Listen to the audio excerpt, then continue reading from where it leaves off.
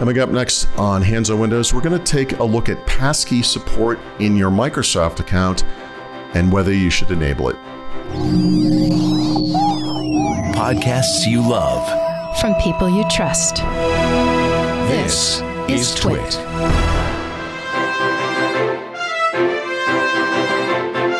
Hello, everybody, and welcome back to Hands on Windows. I'm Paul Thurrott, and we have spoken in the past about such things as passkeys, right? This new passwordless security authentication feature for online accounts. We've talked about securing your Microsoft account, which is super important because, among other things, you use it to sign into your Windows 11 or Windows 10 PC.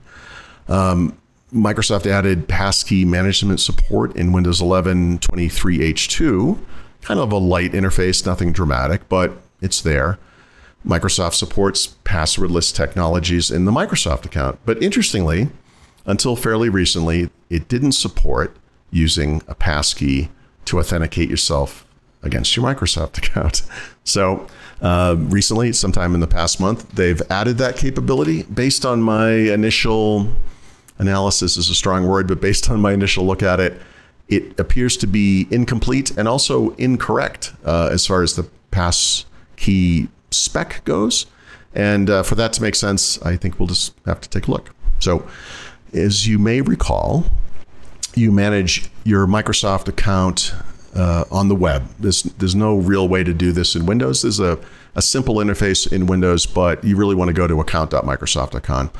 You'll have to sign in. You'll have to authenticate as well. If you set this thing up with 2FA, two-factor authentication, like I recommend, probably through an authenticator app on your phone, right? You'll have to go through that. And then you need to go to the security dashboard. Now, yeah, I was going to say, depending on what happens here, you have to authenticate again as well. So I've set this up where I can authenticate using Windows Hello on this PC. That's a PIN. This PC actually does support finger and facial recognition, but I just haven't set that up. Okay, so the security dashboard is starting to change. This is kind of interesting. So depending on the PC and potentially the resolution, I guess it's normal. You get this kind of different interface. The older interface is a set of 4 cubes or squares, but it's the same thing. You want to manage how you sign in, right? And this is that interface where it lists your password, if you have any secondary email addresses you use to sign in or verify against your Microsoft account. If you want to get a text message to get a code, you can set that up here.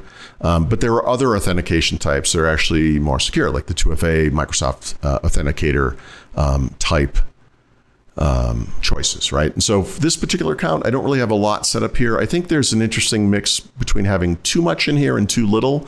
You do want to have options, but they should be options that you control. So for example, it doesn't make sense to verify your Microsoft account against a work or school account necessarily, because you will eventually graduate or perhaps lose your job or move on to a different job, and then you won't have access to that account and you won't be able to verify. So you want to make sure that anything that's in here, whether it's your phone number or an email address or whatever, is something that you control, that you will always have access to. So we already talked about that in a previous episode, but every time I look at the screen, I think about that sort of thing. I do not have a passwordless account set up. This is something Microsoft allows you to do with an MSA, where you literally remove the password from your account. That's a bridge too far for a lot of people. It is actually for me as well. But I do have 2-step verification turned on. I strongly recommend it. And that's that Microsoft Authenticator or other options, security keys and so forth, right? So this is the same interface as before. Nothing has really changed. But we want to add a passkey, right? So we can add a passkey here. So obviously you would click this add a new way to sign in or verify. And this is where the first bit of confusion comes in, because as you can see, passkey is not one of the options, right? If we were going to add a Microsoft Authenticator or other Authenticator app, we would use an app choice. Email code is pretty straightforward. But this one says face, fingerprint, PIN, or security key. And that's actually the one you want for this, right? So it will actually, you could actually use this to authenticate with Windows Hello, which are those first 3 options, or a security key, which is a physical security key, which uses passkeys as it turns out. But we don't have one of those here, so we'll click that. And this is the second bit of confusion, because you're asked where to choose where to save the passkey. And there are 2 options. Your phone, basically, your phone or an iPad. So an iPhone, iPad, or Android device. or a security key. And this is what I meant up front when I said this is not the spec. The point of a passkey is that it is a way to authenticate yourself without having to use a password that is based on the device you're using currently, right? And what I mean by that is when you authenticate yourself with a phone using Microsoft Authenticator or whatever, there are two devices involved, right? In that case, the second factor is this phone. With a passkey, the second factor is on your device, and it uses all of the security built into your device to make it okay. In other words, because we have a TPM and because we sign in with a Microsoft account and because we protect that Microsoft account with a Windows Hello something, PIN, facial recognition, fingerprint recognition, whatever, we've established this chain of trust.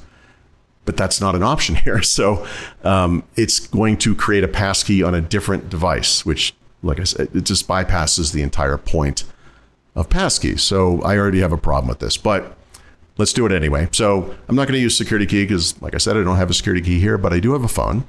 So it's going to give me this QR code. Hopefully everyone watching this video is now signing into my Microsoft account with it, but I will use my phone and its camera to sign in. So it's connecting. And it's asked me if I want to create a passkey. So in this case, this is kind of interesting because on my phone, I have a third-party password manager that can save passkeys, and it overrides the phone's built-in ability to save passkeys, which makes those passkeys portable, which is not part of the passkey spec. You know, it kind of keeps going on and on. Passkeys are complicated. Typically, if you didn't have something like this, it would save it directly to the phone. In this case, it's going to save it to my password manager, which honestly is okay.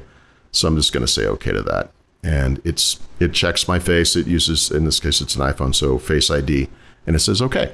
And then back on the computer screen, it says that the passkey is saved. Click OK. And I'm going to be asked to name it. Yep. So it comes up Dashlane. Dashlane is the name of the third-party password manager that I use. I'm just going to make this a little more explicit so I know exactly where this thing is. Although it doesn't really matter, right? Because Dashlane is on my Android devices. It's on my Windows PCs, in the browsers, I should say. So technically, depending on the app or the website or whatever it is I'm using, I should be able to authenticate against this from any instance of Dashlane that I'm using, but I don't want to complicate this even further. And then, yes, okay, good. So now we get back to the screen.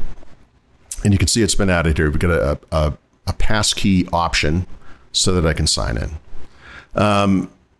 Is there a good way to demo this? Not exactly, but I think the best way would be to go to an in private window, and I could go to something like Outlook.com and then sign in with the same account. Because it's an in private or incognito type window, I will have to type all my stuff. And oops, what's going on here? Outlook.com. If I could type, I would be dangerous. So it's going against my Authenticator app because that's the default, right? And honestly, this is still the best way to do passwordless in Windows, unfortunately. But I'm going to choose other ways to sign in, right?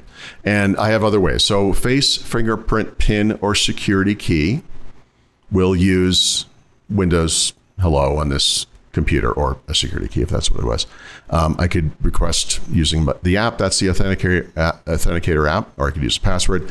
So basically, what I've just demonstrated is I created a passkey that I now cannot use, right? And it still asks me to do an authentication with the Microsoft Authenticator app because that's what happens sometimes. That's okay, I don't mind that.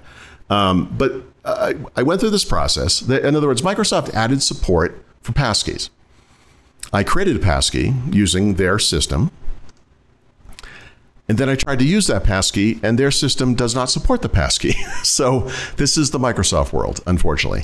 And I guess, this is not completely useless. The truth is this will work differently on different devices. If I was signing into my Microsoft account on a mobile app on my iPhone, I don't want to promise you, but there's a good chance I would be able to use that passkey to authenticate myself. Of course, I have other things on my phone too, right? So it would probably default to that Authenticator app. It's kind of hard to say. And that's the problem. So here we have passkeys that are very complex to begin with. They're hard to use. We have Microsoft not implementing it to the spec. They have Microsoft not supporting the most basic passkey feature, which is the point of passkeys, which is that you save it to the device that you are using. Passkeys are supposed to be device specific. You're supposed to have one. If I create a passkey on this computer, I should be creating it on this computer, but they don't even offer that as an option. So this is what I meant up front when I said, they've done this thing. It's not complete. It's not ready.